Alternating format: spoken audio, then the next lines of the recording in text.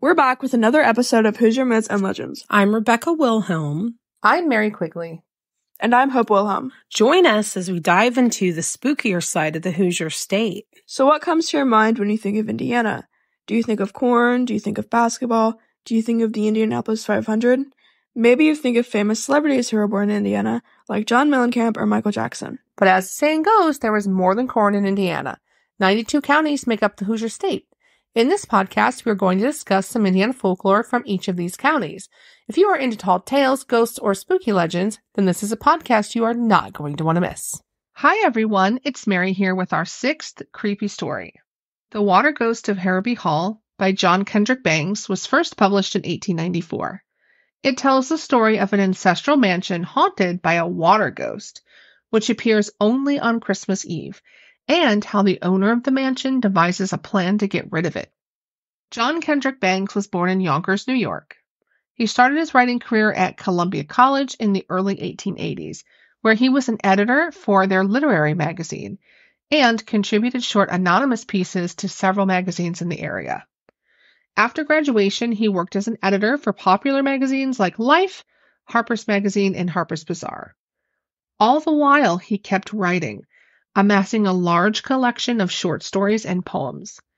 He is most remembered for writing in a humorous and satirical style, and for inspiring the term Bangsian fantasy, which is fantasy set in the afterlife. So, turn the lights low, sit back, relax, and get ready to enjoy this creepy tale.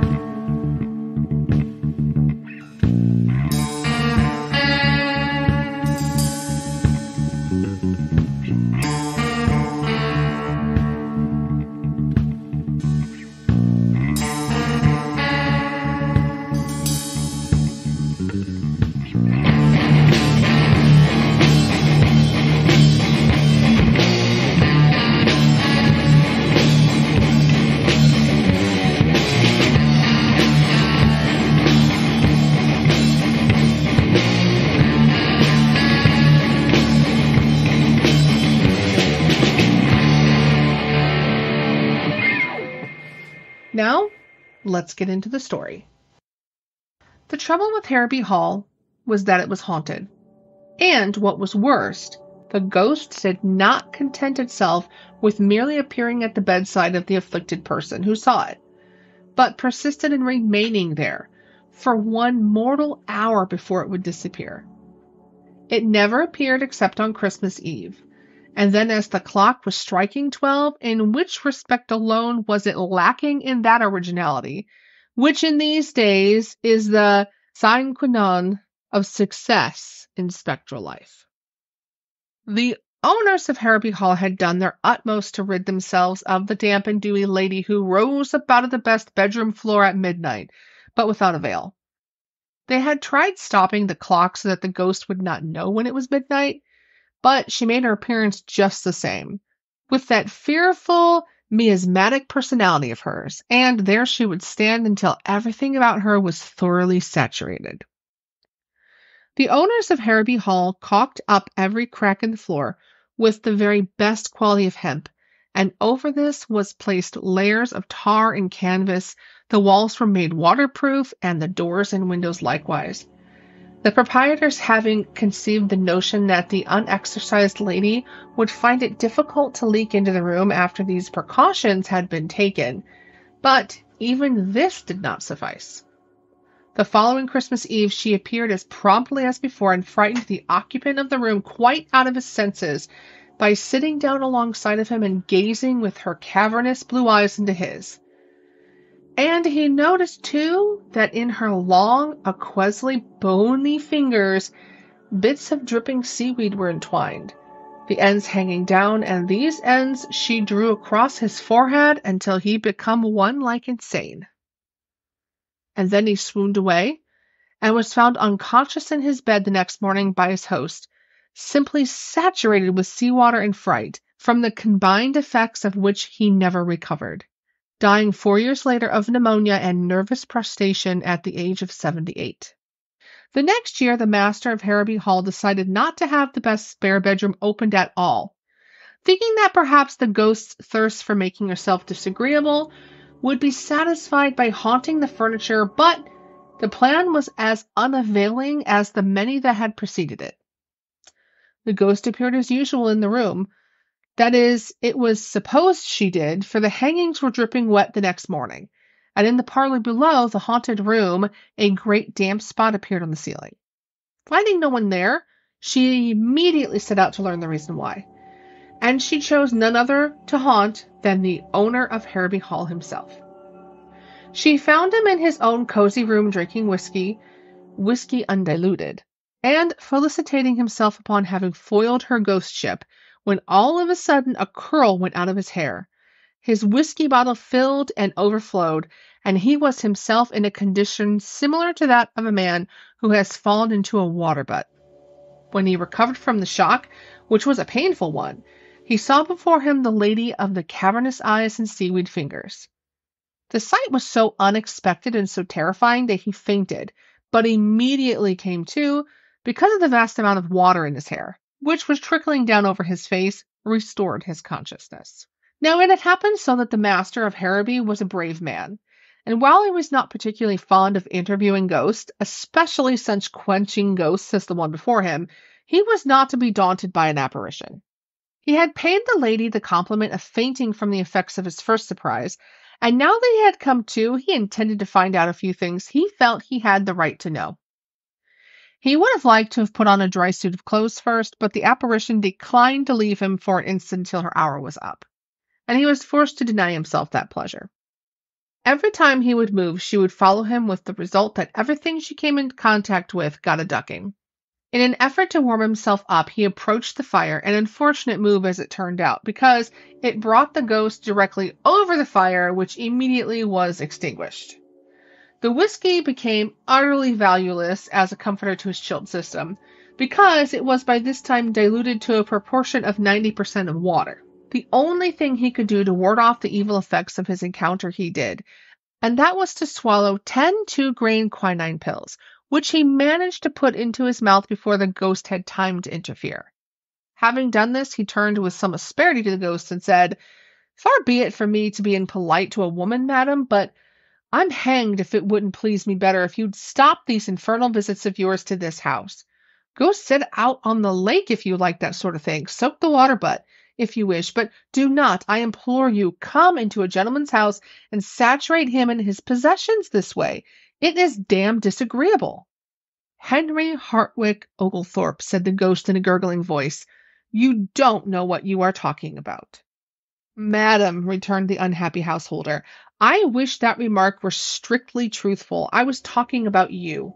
It would be shillings and pence, nay pounds, in my pocket, madam, if I did not know you." "That is a bit of specious nonsense," returned the ghost, throwing a quart of indignation into the face of the master of Harroby. "It may rank high as repartee, but as a comment upon my statement that you do not know what you are talking about, it savors of irrelevant impertinence. You do not know that I am compelled to haunt this place year after year by inexorable fate. It is no pleasure to me to enter this house and ruin and mildew everything I touch. I never aspired to be a shower bath, but it is my doom. Do you know who I am?" "No, I don't," returned the master of Harroby. "I should say you were the Lady of the Lake, or Little Sally Waters." "You are a witty man for your years," said the ghost. "Well, my humor is drier than yours will ever be," returned the master. "No doubt. I'm never dry. I am the water ghost of Harroby Hall, and dryness is a quality entirely beyond my wildest hope. I have been the incumbent of this highly unpleasant office for 200 years tonight." "How the deuce did you ever come to get elected?" asked the master. "Through a suicide," replied the spectre. "I am the ghost of that fair maiden whose picture hangs over the mantelpiece in the drawing-room. I should have been your great-great-great-great-great-aunt if I had lived, Henry Hartwick Oglethorpe, for I was the own sister of your great-great-great-great-grandfather. But what induced you to get this house into such a predicament? I was not to blame, sir, returned the lady. It was my father's fault. He it was who built Harroby Hall, and the haunted chambers was to have been mine. My father had it furnished in pink and yellow, knowing well that blue and gray formed the only combination of color I could tolerate. He did it merely to spite me, and with what I deemed a proper spirit, I declined to live in the room, whereupon my father said I could live there or in the lawn. He didn't care which. That night I ran from the house and jumped over the cliff into the sea. That was rash, said the master of Harroby. So I've heard, returned the ghost. If I had known what the consequences were to be, I should not have jumped, but I really never realized what I was doing until after I drowned. I had been drowned a week when a sea nymph came to me and informed me that I was to be one of her followers forever afterwards, adding that it should be my doom to haunt Harroby Hall for 1 hour every Christmas Eve throughout the rest of eternity. I was to haunt that room on such Christmas Eves as I found it inhabited, and if it should turn out not to be inhabited, I was and am to spend the allotted hour with the head of the house. I'll sell the place. That you cannot do, for it is required of me that I shall appear as the deeds are to be delivered to any purchaser and divulge to him the awful secret of the house. Do you mean to tell me that on every Christmas Eve that I don't happen to have somebody in that guest chamber, you are going to haunt me wherever I may be, ruining my whiskey, taking all the curl out of my hair, extinguishing my fire, and soaking me through to the skin? Demanded the master. You have stated the case, Oglethorpe. And what is more, said the water ghost, it doesn't make the slightest difference where you are. If I find that room empty, wherever you may be, I shall douse you with my spectral pres. Here the clock struck 1, and immediately the apparition faded away. It was perhaps more of a trickle than a fade, but as a disappearance, it was complete.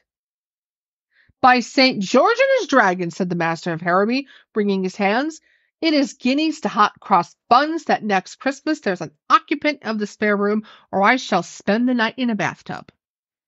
But the master of Harroby would have lost his wager had there been anyone up there to take him up, for when Christmas Eve came again he was in his grave, never having recovered from the cold contracted that awful night. Harroby Hall was closed, and the heir to the estate was in London, where to him and his chambers came the same experience that his father had gone through, saying only that, being younger and stronger, he survived the shock. Everything in his rooms was ruined. His clocks were rusted in the works. A fine collection of watercolor drawings was entirely obliterated by the onslaught of the water ghost, and, what was worse, the apartments below his were drenched with water soaking through the floors, a damage for which he was compelled to pay, and which resulted in him being requested by his landlady to vacate the premises immediately. The story of the visitation inflicted upon his family had gone abroad, and no one could be got to invite him out to any function save afternoon teas and reception. Fathers of daughters declined to permit him to remain in their houses later than 8 o'clock at night, not knowing but that some emergency might arise in the supernatural world, which would require the unexpected appearance of the water ghost in this on nights other than Christmas Eve. And before the mystic hour, when weary churchyards, ignoring the rules, were supposed to govern polite society, began to yawn. Nor would the maids themselves have aught to do with him, fearing the destruction by the sudden incursion of aqueous femininity of the costumes which they held most dear. So the heir of Harroby Hall resolved, as his ancestors for several generations before him had resolved, that something must be done. His first thought was to make one of his servants occupy the haunted room at the crucial moment, but in this he failed because the servants themselves knew the history of the room and rebelled. None of his friends would consent to sacrifice their personal comfort to his, nor was there to be found in all of England a man so poor he would be willing to occupy the doomed chamber on Christmas Eve for pay.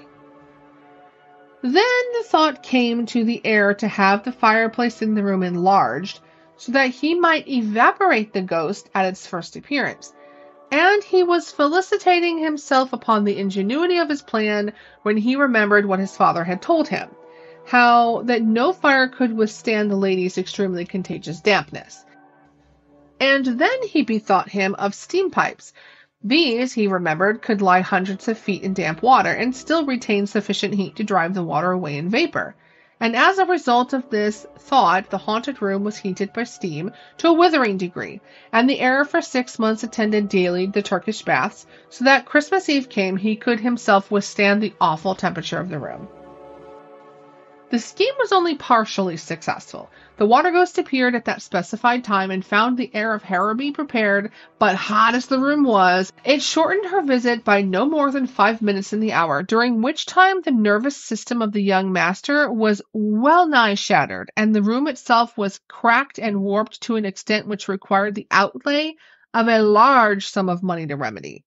And worse than this, as the last drop of the water ghost was slowly sizzling itself out on the floor, she whispered to her would-be conqueror that his scheme would avail him nothing, because there was still water in the great plenty where she came from, and that next year would find her rehabilitated and as exasperatingly saturating as ever. It was then that the natural action of the mind in going from one extreme to the other suggested to the ingenious heir of Harroby the means by which the water ghost was ultimately conquered, and happiness once more came within the grasp of the house of Oglethorpe. The heir provided himself with a warm suit of fur underclothing. Donning this with a furry side in, he placed it over a rubber garment, tight-fitting, which he wore just as a woman wears a jersey. On top of this, he placed another set of underclothing, this suit made of wool, and over this was a second rubber garment like the first. Upon his head, he placed a light and comfortable diving helmet, and so clad on the following Christmas Eve, he awaited the coming of his tormentor. It was a bitterly cold night that brought to a close this 24th day of December. The air outside was still, but the temperature was below zero. Within, all was quiet, the servants of Harroby Hall awaiting with beating hearts the outcome of their master's campaign against his supernatural visitor.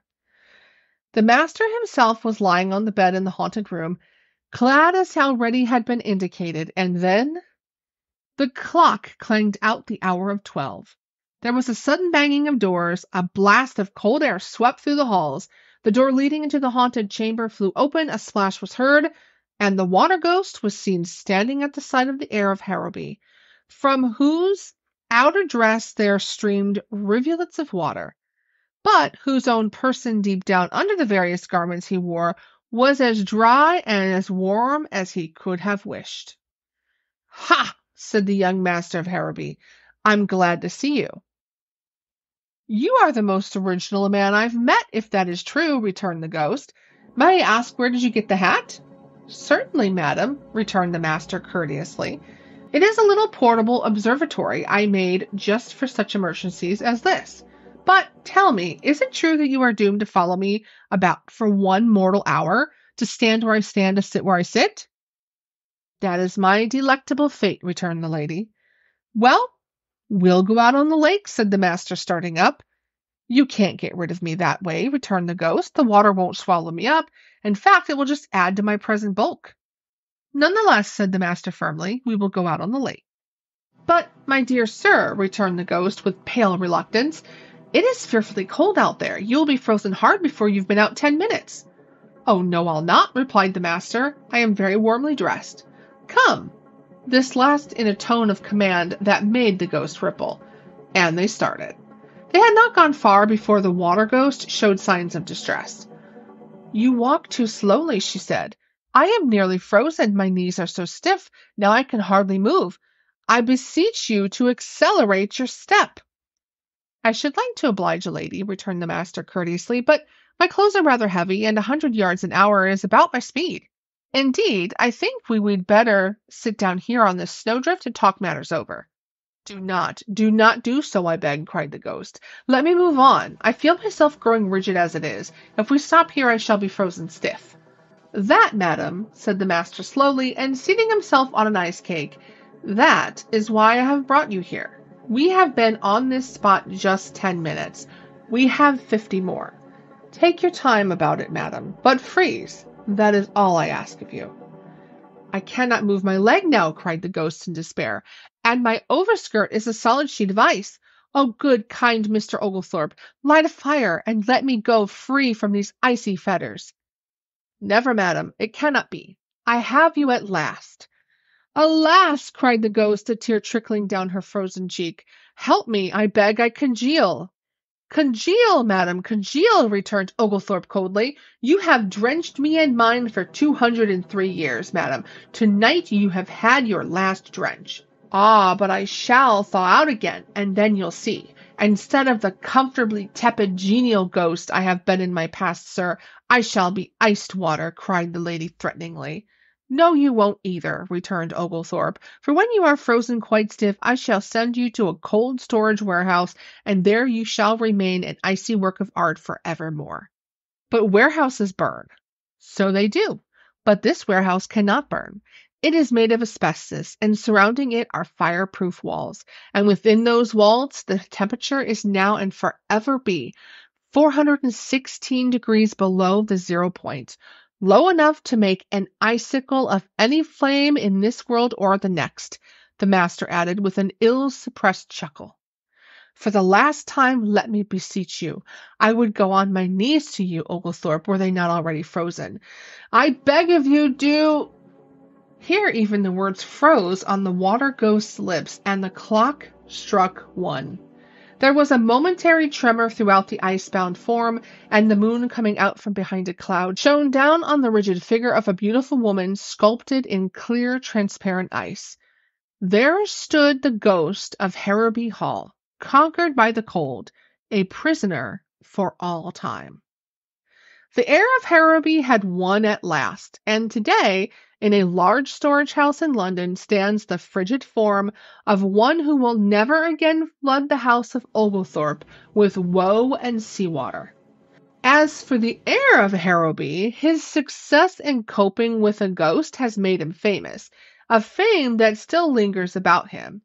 Although his victory took place some 20 years ago, and so far from being unpopular with the fair sex, as he was when we first knew him, he has not only been married twice, but is to lead a third bride to the altar before the year is out.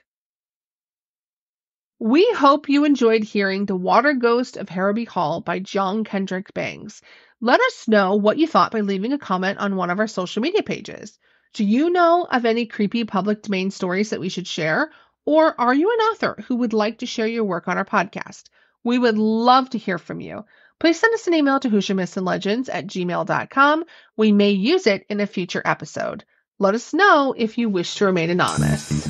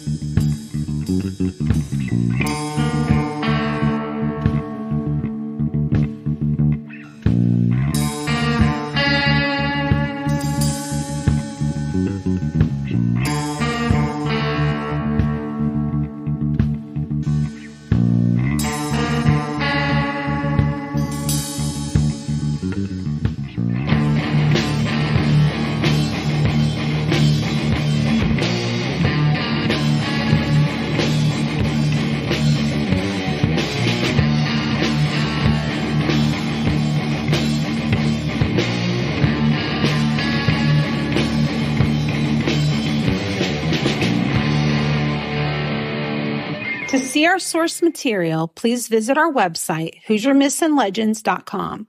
Please find us and follow us on Facebook, Instagram, TikTok, and now Twitter. Hoosier Myths and Legends is a Quigley Productions podcast. Our theme song was written and recorded by Wet Blanket. The song title is Taxidermy Race Car. As always, stay spooky.